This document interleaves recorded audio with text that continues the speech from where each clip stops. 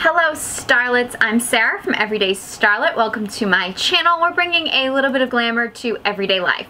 If you want to join my Starlet squad, be sure you hit that subscribe button. Today I am talking about my June favorites and fails. Basically everything I have been loving and hating for the month of June. I apologize right now for the AC background noise, but it is way too hot in here with all of the lights on and stuff for me to not have the AC on, so I apologize if that's distracting to anyone. But I'm gonna get right into the favorites. These are some of the things that I have been loving this month. The first product I want to mention, I've mentioned this in a couple other videos this month, it is the Dr. Dennis Gross, I'm not sure how you say it, ferulic acid and retinol brightening solution. I've actually been using this. I think I mentioned the eye cream in another favorites video, which I've been using on my eyes, but I've actually started using this product on my hands and on my feet. I know that sounds odd and it's a very expensive product to be using on your hands and feet, but a little goes a long way, so you don't really go through it all that quickly. I bought a smaller one and was trying it. I went through that one and then I decided to invest in the larger bottle.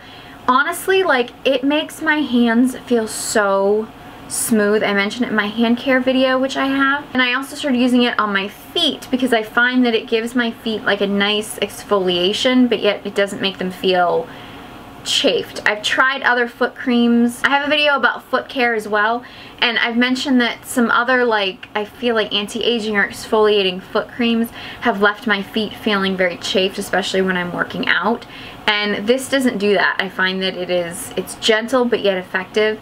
And, you know, they always say your hands give away your age, and I don't want anybody giving away my age. So I've been loving using this. It does not take very much, just a little bit. I actually also have been rubbing this on my elbows a little bit because they also say your elbows show off your age too. And my elbows just get really rough and dry, and I just find that this just exfoliates them and smooths them out. I've been loving this product. Another product that I tried out, I actually just finished a bottle of it and I wanted to share it with you guys. This is the Clinique Sculptwear Lift and Contour Serum for face and neck. I've been using this on my neck. I have this, like, I have a line in the middle of my neck I don't like. It's just there. My neck is not exactly my favorite feature. If I could get a neck lift easily, I would consider it, but I don't have the time or money to go through that kind of drama.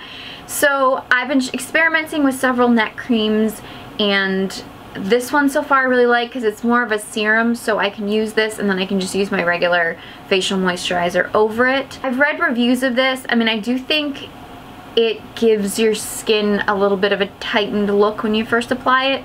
I don't really know if it necessarily is going to improve it, like, over time, or if it's just that initial effect. I feel like there's some debate online about whether or not, you know, it really lifts or whether it just temporarily tightens, but I don't care. If it temporarily or permanently makes my neck feel tighter, I'm all for it. And I've really been loving this. It works really well. I use it day and night. Works really well under makeup, so I'm happy about this one. I'm not going to get into this next product too much because I have a full review on it, but I've been using this for the past 3 months and I wanted to give it a full 3 months because it says it takes about 90 days to really see the effects of it. And I did a whole review with all kinds of details about this product, but I really love it. This is the Clarisonic Smart Profile. This is their facial massager.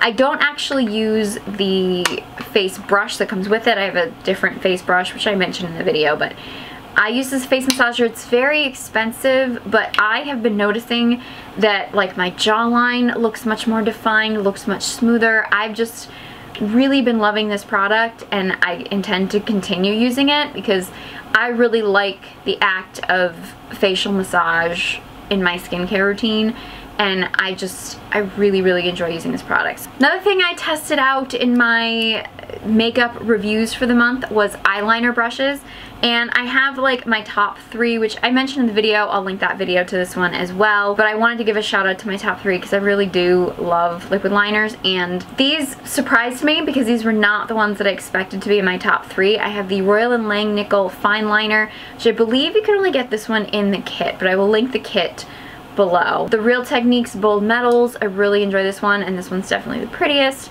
And then I gotta say, one thing that surprised me was the Kylie Cosmetics brush. You do have to buy the Kylie liner to get the brush, but it's not bad. I wouldn't say that that's my favorite liner, but it is a good liner.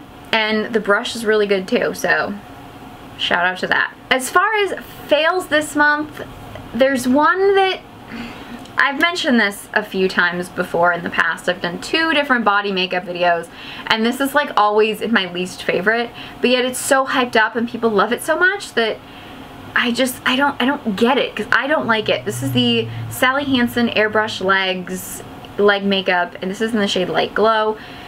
I don't like this product. Everyone raves about it, and yes, I know it's affordable, but I don't find that it's long lasting. I don't find that it's water resistant. It's not smudge proof. It gets all over everything. It's messy to use. It's in a spray, so it sprays everywhere, but yet you're not even supposed to like spray it on yourself. You're supposed to spray it on your hands, rub your hands together, and then rub it on. To me, it's like you could have just easily put this in a pump and it would have been less messy. I don't know. There's just nothing I like about this, and I don't know. I don't get why everybody thinks this is such a great product, because I don't like it. But I will link my most recent body makeup video to this one so you can check out all the body makeups that I tried out and see which ones I liked and which ones I didn't, but this one was definitely a fail. I have another fail this month that it's hard to explain how it's a fail. I think this is like a manufacturing fail, but this has been happening to me a lot, and so I kind of wanted to tell you about it. I've been testing out some like skincare tools. I tested the Clarisonic Smart Profile. This one I received, I started using it. It worked great, no problems with it. But I also picked up, at Ulta, I picked up the Neutrogena Light Mask, and I'm gonna do a review on this, not here in this video, but I am gonna do one that should be up soon. But so this isn't a review of the particular mask. I bought this at Ulta, not this one, but I bought one at Ulta, got it home, read the directions, it would not turn on, which is a bummer, but I get it, these things happen. So I went back to Ulta, I exchanged it. They didn't give me any problems. It was totally cool. I got this one. I've been using this. I'm gonna have a full review on it soon, so be sure you subscribe. But anyway, that happened, and I didn't think too much of it. I was like, you know what, these things happen. So then after I had finished my 90 days of using my Clarisonic, I wanted to try the New Face, which is kind of supposed to lift and tighten the face, and I wanted to give this a try to sort of compare it with the Clarisonic. I ordered this from Sephora. I actually ordered the mini originally. It took forever because apparently this is doesn't qualify for the free Sephora 2-day shipping. It took forever to get here, and opened it up. I had to charge it overnight, so I charged it overnight. I went to use it. It would not turn on. No matter what I did, this product would not turn on. So I had to go to Sephora. I returned it because they don't actually have it in store. So I returned it, and then I basically ordered, and I was just like, to hell with it, I'm just gonna order the big one. So I ordered this, and this one does work. And I've actually only used it once, so I can't really give you a review on this, but based on those stories, and I feel like each individual thing happening to me was not the end of the world, and customer service-wise, Ulta and Sephora both handled things fine. I mean, I can't complain about that. I just feel like the fact that these beauty tools are coming out, and the Neutrogena is a relatively low price point, but some of these other products are a very high price point, and the fact that they're shipping out stuff that isn't working, I feel like manufacturers really kind of need to step up the game here and make sure that their products are working efficiently, because, you know, while everything all worked out, it was kind of a pain in both situations, and the fact that it happened to me like twice for 2 different stores and 2 completely different companies within the course of a month, it's like, it's a pain. And to me, it gets me thinking about, like, yeah, these are tools and they're electronics, so, you know, if they've been sitting there for too long or something, you know, they can have defects.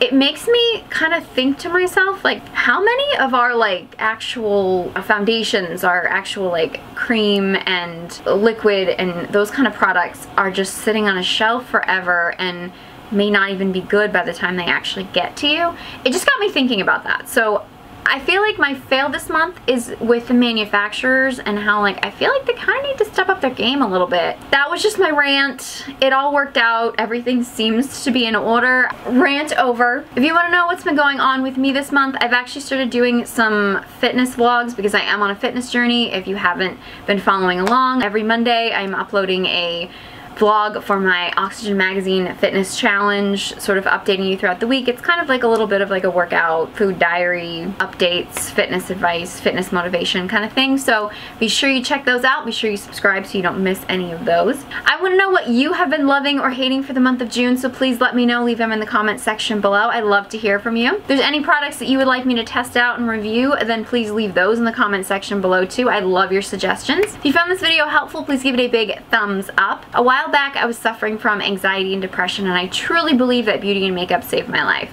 And I believe it can save yours too. So if you want to join my Starlet squad, be sure you hit that subscribe button. You can follow me on all my social media channels. The links will all be in the description box below, along with links to all these products. Thank you guys so much for watching, and I hope you join me next time.